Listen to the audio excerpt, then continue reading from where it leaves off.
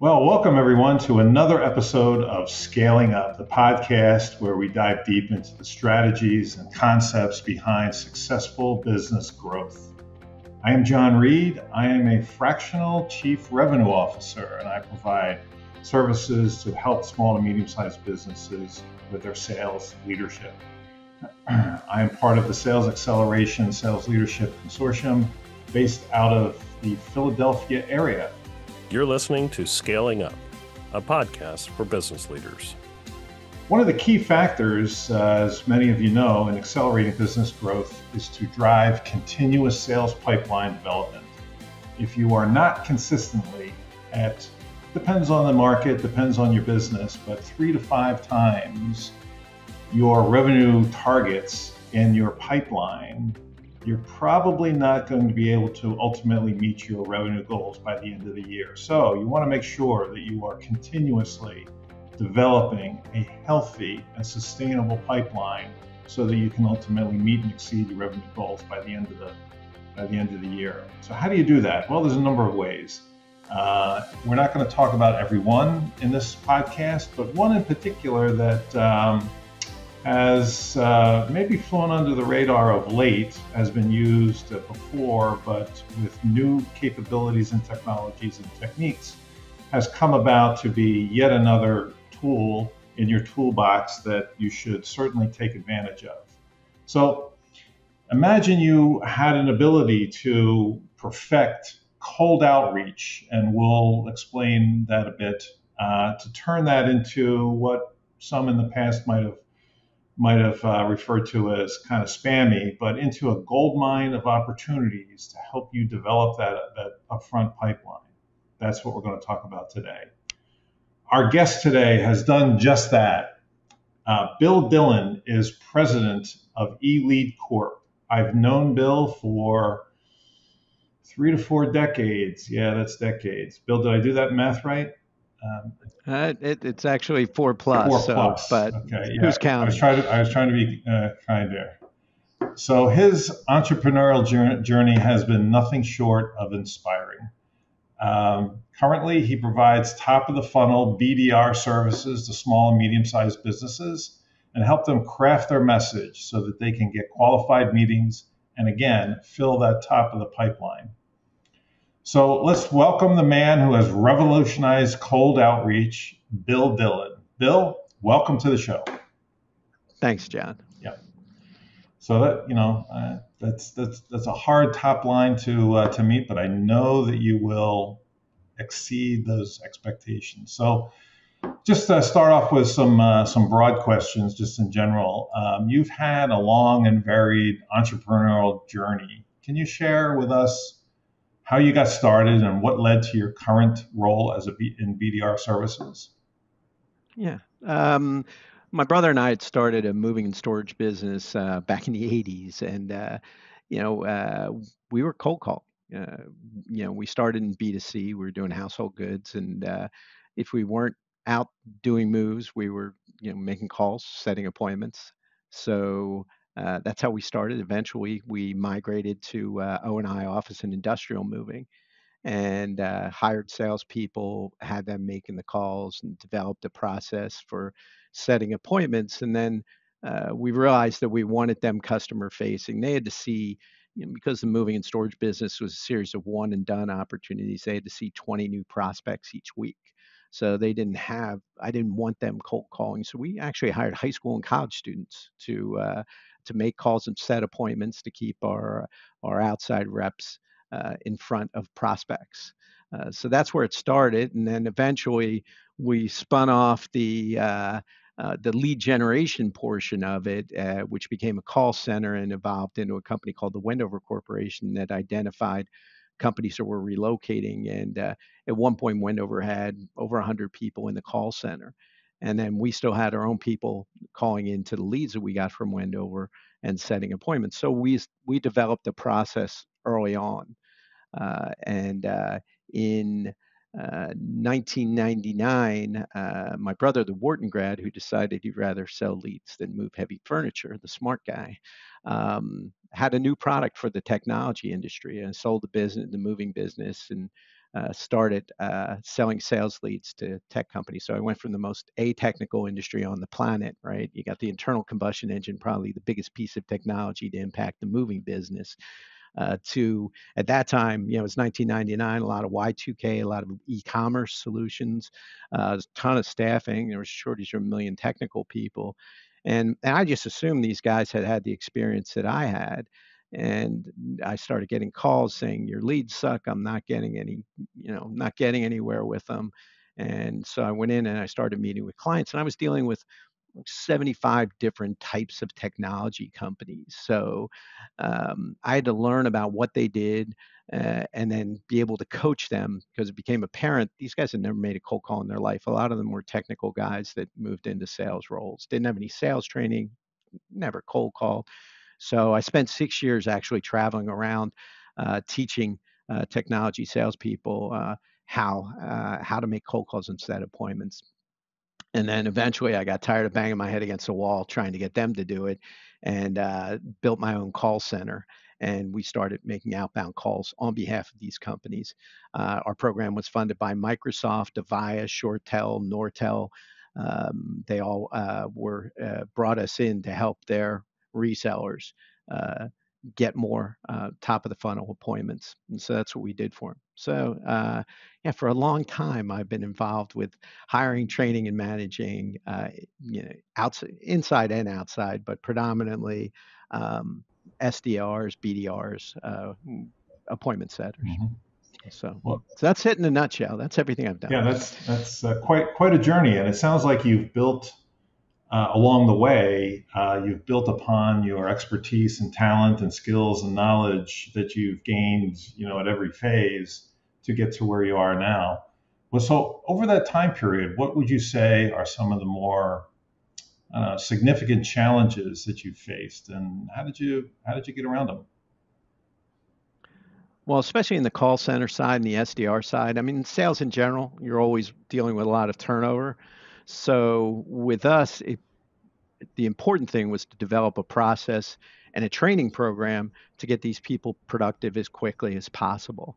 Another problem was, I think in general, and that's what I discovered with the other companies that I worked with, that their expectations were really skewed. I'd ask them, what's going on, and they'd tell me, well, nobody's calling me back. And I'm like, well, how many times did you call? Once, twice, three times? I'm like, are you kidding me?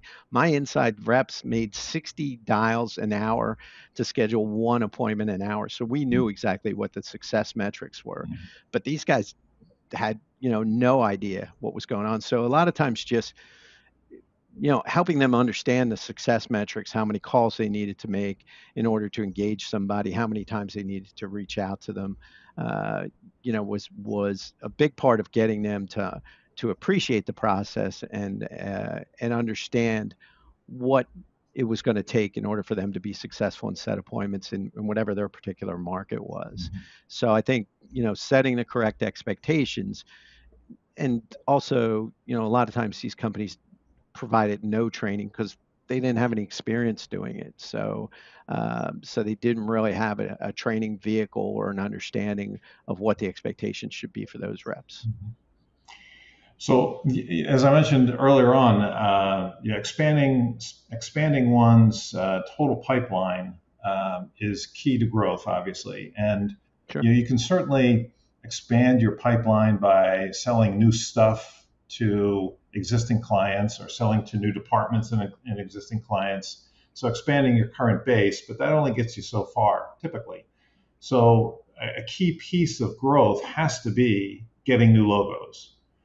So a cold outreach, in the past has kind of had a bad reputation or kind of spammy, et cetera. So how have you been able to transform the perception of cold outreach into a real tangible business asset for your clients?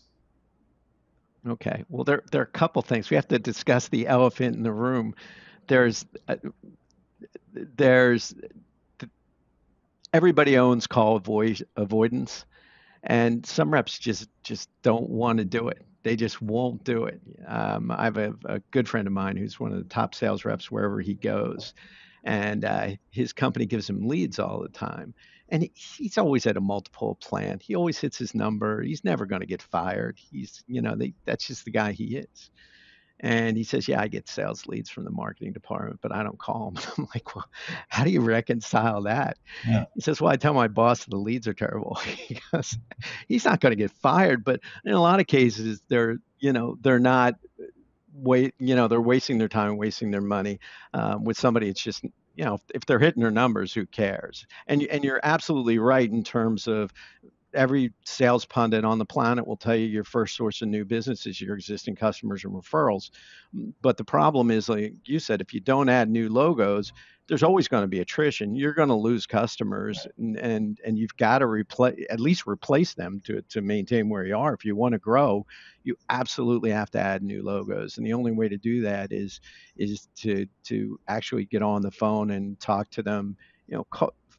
Follow up on the leads that are being generated by marketing or any of the inbound stuff. And a lot of times people just aren't making enough effort to secure a lead or get a hold of somebody. It takes a lot today. When I started my moving business, there was no caller ID, there was no email, so there were a lot less barriers to entry than there are today. So the metrics have changed. Mhm. But the thing about cold outreach or cold calling is there is a predictability to it. For whatever industry you're in, for every 100 dials you make, you're going to reach a certain number of people. And for every certain number of people you reach, you're going to identify opportunities, something going on in those companies. And then for every certain number of opportunities, they'll convert into appointments eventually. So it's understanding those metrics for your particular industry, the particular product or service that you're selling, and building those success metrics. And most people don't, like, even most salespeople delude themselves about their closing ratio and their average sales side. When I would start an engagement with a client, the first thing I would ask them is, what's your average sale? And they would say, well, it could be all over the place. It could be $5,000. It could be, $1 million. Well, you can't build a sales plan without understanding what those metrics are, right? And there's always an average, right? My second grade math teacher, let me talk to her. Did you declare a certain amount of revenue to the IRS when you filed your taxes, or did you give them a range? It might be from here to here. Did you have an infinite number of customers or a finite number of customers? I mean, it's easy to find what your average is or the mean is. I mean, it's a mathematical surety. So a lot of it is, what I find is, success a lot of times revolves around understanding what those metrics are in order for you to acquire a customer, close that customer, and then keep that customer. Yeah. Well, that's a key element is what are the road signs, what are the posts along the way that you should keep an eye out for, so that you make sure you're headed in the right direction. So it speaks to the issue of having a process, of having a methodology. So can you kind of walk us through what you would suggest is, and I know this might be different for different businesses, but what's a common process that everyone can benefit from based on your experience? Well, first of all, you have to understand, what the activity levels are, right? David Sandler called it minimum daily activities, right? How many calls do I need to make each day? How many emails do I need to send out? So you have to start somewhere. And even if you start from a company perspective with, making 10 dials a day or 20 dials a day into whatever database you're currently working with to identify those customers, and making sure you have good data, that you've identified the right target market as well. Uh, and and then as you make those calls on a regular basis, then you can start and if you measure it, you can start at, for every X number of calls, like I said, out of every 100 calls, I'm going to reach a certain number of decision makers or influences or in a company. And then, from that point, how many of those are doing something that's meaningful for me? Because for me, the epiphany for me was, I was working with 75 different types of companies, from staffing to ERP to CRM to Y2K to custom application development. And because I worked with so many different companies, I had a limited amount of time to work with these companies. And so the real epiphany was I was doing the same thing I was doing in the moving and storage business, right? I want to know, because I'd go in and they'd tell me what your company does. And they'd start talking bits and bytes, and my eyes would glaze over and I would, just start losing it. I'm like, talk to me like a 3-year-old. I'm the CEO of a company. What will your product do for me? What is it? What value is it going to bring to me? And then they'd go, oh, and they could explain it to me in 5 minutes. And then I needed to understand who in the company they needed to talk to, who were the potential buyers or influencers, um, what made them a good prospect for me. Because one of the things I found out were a lot of people were salespeople were prospecting companies that really weren't even a good fit for them, but they never took the time to really check into it. And then lastly, when will they be evaluating whatever products or services that I'm selling? So I was able to simplify kind of the process into three components that I needed to understand. And then it gets a little more complicated after that in terms of building a success model. But the biggest thing is measuring it. Most people don't have an idea, or they just throw salespeople, into a room or hire an SDR, give them a script, and and that's it. And that's as far as they go. One of the things that we're really good about at Elite Corp was real-time coaching. We used a process called sales navigation. I worked with some guys early on in the moving business from Dale Carnegie, and our team leaders would sit there on calls with our SDRs, and like anything else, everybody needs a coach, and things will creep into your call approach that you don't even realize you're doing. A lot of the sales reps I started working with, basically, when they were making calls, not in so many words, but what they were really saying is, you're not doing anything, or you don't really need us. So the way they approached it, just put off the customers, and so consequently they weren't, engaging with potential prospects on the phone. So one of a guy named Steve Shipman, who was a big telemarketing guru back in like the 70s and 80s, he said it shouldn't be that difficult. You're just having conversations with people. It's really not that tough. So in terms of the approach that you take, when you go to pick up the phone, it makes a big difference. So you mentioned a couple things along the way here that were learnings, for you and your team. But what are some of the, just to highlight a couple of them, what were some of the, I'll say, mistakes that small to medium-sized companies, often make in their cold outreach efforts? Right. The biggest thing is that they don't have good expectations because they haven't done it, especially a lot of small companies where, I'm dealing with a lot of technical companies. A lot of these companies were started by technical guys that weren't really salespeople. The plus side is they're very passionate about their business. So once they got in front of a potential customer, that really came across to them. So their biggest challenge was getting that initially get in front of the customer. And because they had never really had any kind of formal sales training, or never, been in a position where they were cold calling, that when they go to hire somebody, they really don't have clear expectations in terms of what those success metrics should be, and you need to build them. So the biggest thing is managing those people, training them, coaching them, so that they can accelerate.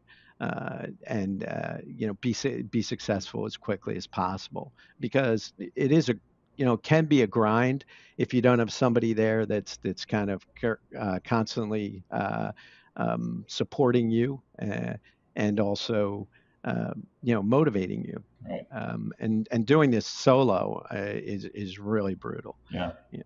There's a fair amount of turnover in, well, better than anyone, in the role specifically geared towards appointment setting, BDR, cold outreach. But there are ways to get. Well, let's get to that in a second. But you mentioned a couple situations that you highlighted some success. But can you give us one that maybe highlights the way in which you implemented cold outreach, and what kind of success did that drive for that company?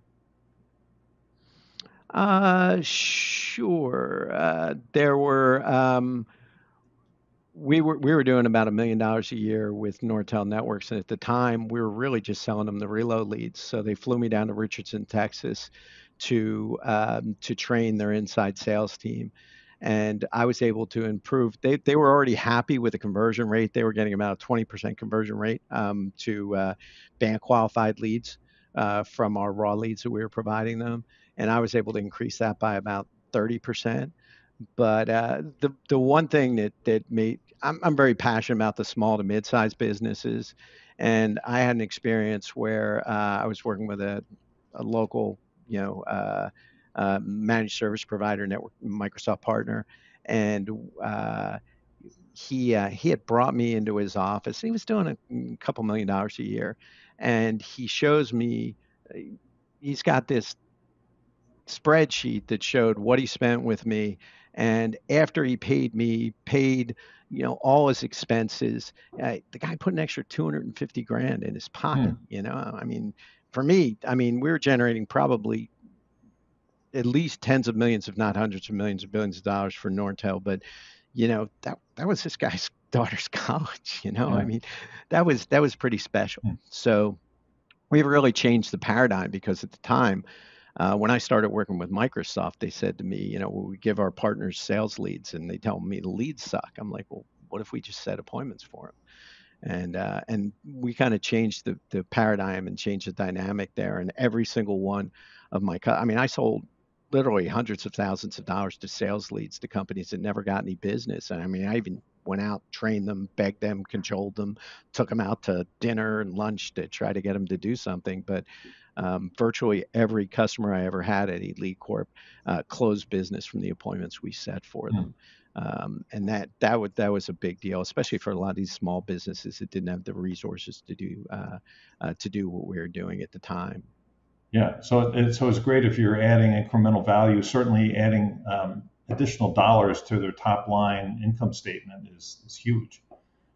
Yeah, And for the effort that you put in, and the price, if you will, that they're paying to you, the incremental revenue is should be certainly x-fold greater in return than what they're paying out.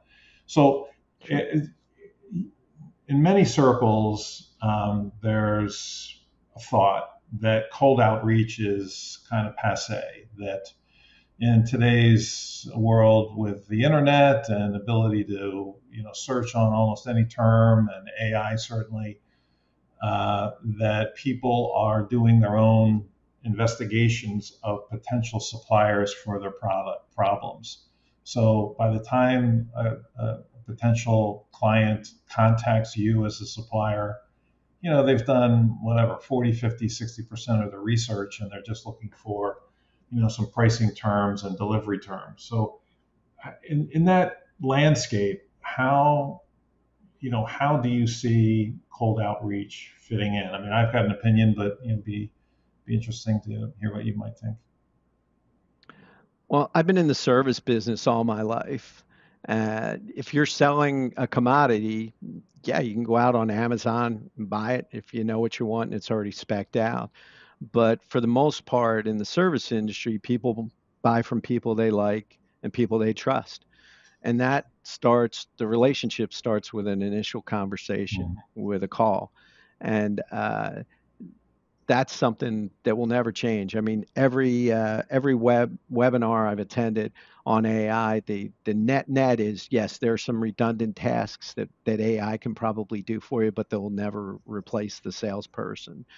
So establishing that relationship, and I think some of the things, I always tell anybody I'm training that this has nothing to do with what we're selling. It has everything to do with what that client needs. And that's a function of asking questions, doing your research for one. Never go in, make a call. You should always have something to engage with them for, based on what you found out about the company, the news that's on their website, changes in management, relocating, something's going on that you can talk to them about. And everybody appreciates the fact. I mean, it infuriates me when somebody calls me and tries to sell me something and has no idea what I do. Mhm. I mean, do a little work. Even if you say, hey, look, I checked out your website and I think there might be an opportunity, but can you help me understand what you do? Ask me some questions. Yeah. As a business owner, the first thing I want to talk about is my business. So ask me some questions, do a little research, have a little knowledge. And then additionally, if you promise to do something for me and follow up, I people are really uh, it's it's a challenge to get people to understand the expression the devil's in the details. I mean, I'm always people are having conversations, and now you can even record the conversations, but there are pieces that you can pick up, personal pieces about them, their family, their vacation. I think I might have shared with you, we were talking to this one guy, and I had a new guy I was hiring, and he asked us to mail him some information. I'm like, trying to be environmentally friendly. We don't mail stuff out. Well, we could send you an email. And he says, look, he says, at the end of the day, you've got two piles in front of you. He says, you got a pile of ground up iPads and you got a pile of ground up paper. Which one would you rather eat? We all laughed about it. And when we got done, the kids, putting down, he's looking for this, looking for that. I'm like, where's the bit about the ground up iPads? 3 months from now, when we call this guy back, 100 other people are going to have called him, and you can differentiate yourself by referencing that conversation. He'll remember that. Yeah. And so those personal details that people miss, especially if they're making a lot of calls, and there's no excuse not to put that in your CRM and not have to be part of your notes. But that's huge. I mean, we set an appointment for one of our clients for Rita's Water Ice by talking to the EA for the CFO. It was a $2 million gig, and we talked about her, vacation plans in Wildwood, New Jersey, for 2 months. And we were one of three vendors. It would have been a better story if they won the won the bid, but they were on the short list. They were one of only three vendors that got to bid on the opportunity. And that had everything to do with that personal relationship. So that can come from anywhere. So cold calling is not going away. Cold conversations, if somebody has a choice between buying something, from an unknown quantity, or buying somebody that's been diligently calling them, recalling the conversations, taking good notes, calling them back when they said they would, you'll definitely differentiate yourself. And the average salesperson won't. Most people are used to a salesperson promising them something and then not following through on it. Yeah. Well, yeah, I think you bring up an important point about developing relationships. It's if you, I'll say, wait. I know that isn't necessarily the way people are doing it, but if you wait for people to contact you because they've surfed your website or whatever, and then have submitted forms or send you an RFP, you're kind of setting yourself up for failure there, versus having to have at least some effort to develop that relationship early in their buying process. And that, in my opinion, that's the key: is, are you mapping into the buying process? And complex sales, you want to be able to enable your clients to buy from you, not so much you're selling them something. So if you can have a cold outreach program that taps into their buying process early, you get an advantage by developing that relationship and shaping their requirements. There's a variety of methodologies that that could be put in place to help shape the requirements document to bias towards your offering, if you've been able to get in front of them early in the process. And so cold calling allows that. I'd rather write the RFP than respond to an RFP that's been written by my competitor. Exactly. So the earlier in, and a lot of sales guys are challenged because they're measured on what they're going to close this quarter. So there's always that sense of urgency. So a lot of times things that are farther out. A client I'm recently working with, and since March, we've got a pipeline of over 100 opportunities that we've identified, and some of them, are 2-3 years out. And like you said, the earlier you get in there and the earlier you start developing that relationship, the more likely that you'll at least get the at bat there. Yeah. But that requires a lot of nurturing. And for the most part, it's 5-minute calls. I mean, sometimes they get protracted. Like I was on a 40-minute call with a new prospect, two weeks ago, and he's apologizing because his call band suffered. And I'm like, that's going to pay huge dividends in the future. Hmm. I mean, that conversation with that guy, it's they talked about golf. The guy worked for the government. He's telling him you should get a government job, pension, vacation. You'll be taken care of for the rest of your life. But yeah, so all that stuff is really important. You just never know. Especially, I mean, our conversations can go into politics, into weather. It doesn't whatever's going on in their life. Yeah, yeah. Well, so just moving forward, looking out in your crystal ball, what do you see are some of the trends in the industry? You mentioned a number of things here in the conversation so far, but if you kind of consolidate it down into three that you see in business development, what should we be paying attention to now?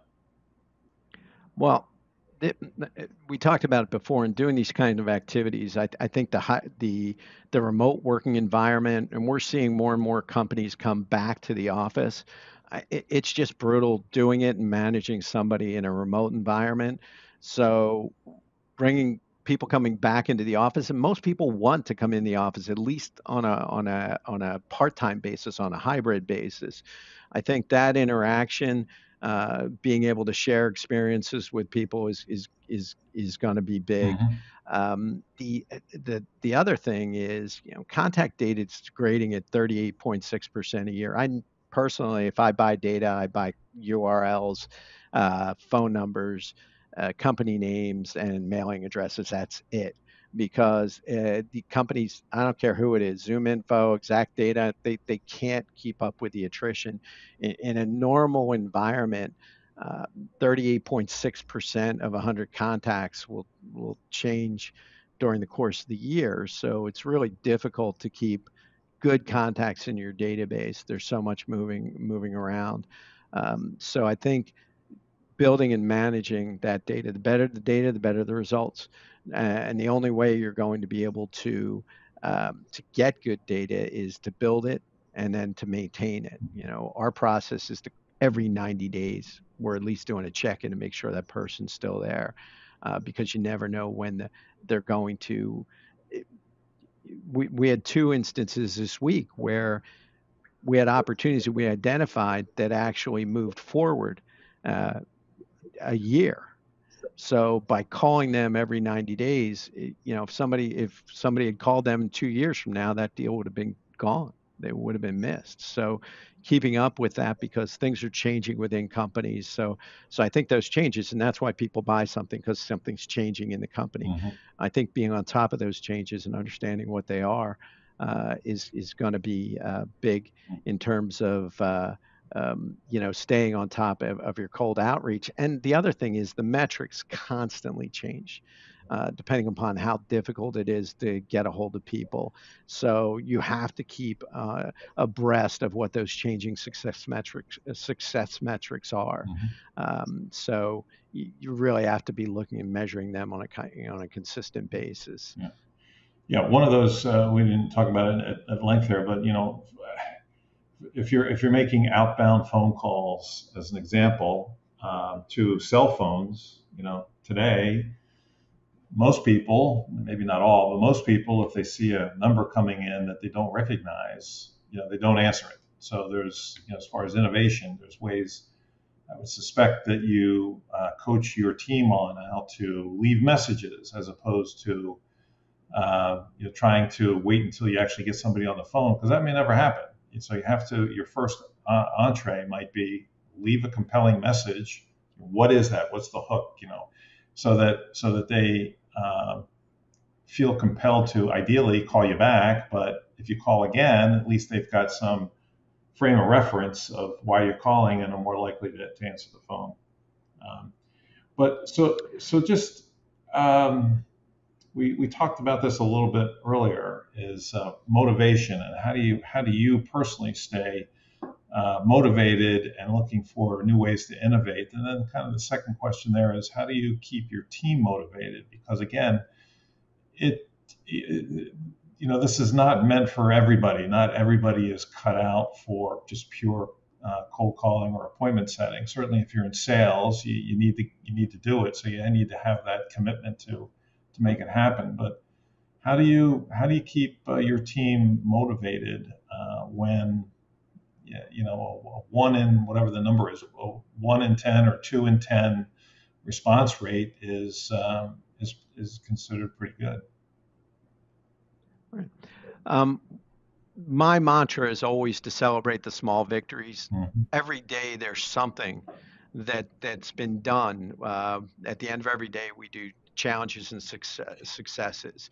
And we do it in a team environment. So we share, what are the things that you struggle with today, and throw it out to the team. And typically, there'll be some lively discussions, but we always end the day with talk about a success that you had today, something that even if you didn't schedule an appointment, you finally got a hold of somebody, even if it was a no, so you move them off the list for another 90 days in terms of having to call them. Sometimes they just have some really interesting conversations, or they identified an opportunity, but there's always something that can be celebrated each day in terms of what they did. And then it's the ongoing coaching, as I said. Everybody needs a coach, Mm-hmm. and by sitting there and listening in on conversations, you can tweak little things in their call approach that may have impacted their success. But the team environment is a big thing around um, keeping people motivated. You know, number one reason why people stay at the place they work is the people they work with. So if they're working with a team and they're doing the same thing and they're able to share those challenges and share those successes, that's a big thing in helping them. But they all, I mean, the ongoing coaching. You're a golfer, I know, and one little change can have a huge Mm-hmm. impact on what you're doing. You open your stance a little, you close your stance, you move your thumb. There are little things that you don't even realize you're doing that can have an impact on your performance overall. And Right. that's what I always like to work with, to find something that they can work on that will help them to continually improve on a day in and day out basis. Yeah, that's great advice. Yeah, there's so many in golf. There's so many things you have to do right. You do one thing wrong, and so I'm still trying to find the right combination of all the right things to do to get my touring card. So I'm not quite there yet. There you go. So this has been great, Bill. Just kind of wrapping up. If you could give one piece of advice to a business owner for scaling up their cold outreach activities and capabilities, what would you point to? Okay, well, a couple things. Know your metrics. You got to build, and you got to know what your metrics are, and don't delude yourself. And then keep monitoring them. Training. If you haven't done it, find a coach, find somebody to provide training. Especially if you haven't done it, you won't be able to train a new person, and they're going to get frustrated very quickly. And then, as I said, we all own call avoidance. A buddy of mine once said the most difficult thing about running is lacing up your sneakers. You know, just pick up the phone, just do it. I mean, dial the phone, commit yourself to making, start, 10 dials a day. It's not a big deal. Don't overwhelm yourself. Um, and the other thing is, if you're going to start an internal program like an SDR program, you never want to bring in just one person. You got to bring in at least two, and have a team, because you don't know. Mm-hmm. You can't build success metrics on one individual. You have to have multiple individuals that you can go to identify where they should be, and also to accelerate the the success of the people in that role. Mm-hmm. But the biggest thing I would say is just pick up the phone. Make a commitment to doing it. Everybody will find some other reason to not make cold calls, but if you start small, then you can build on it.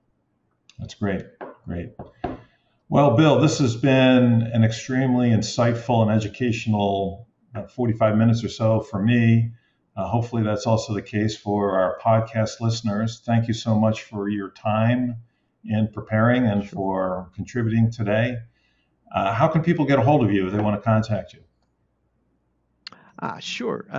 They can reach me. The best thing to do is call me Yeah, at 610-220-7545. You can reach me there anytime. I'd be happy to have a conversation with you or help you out in any way I can. that's great.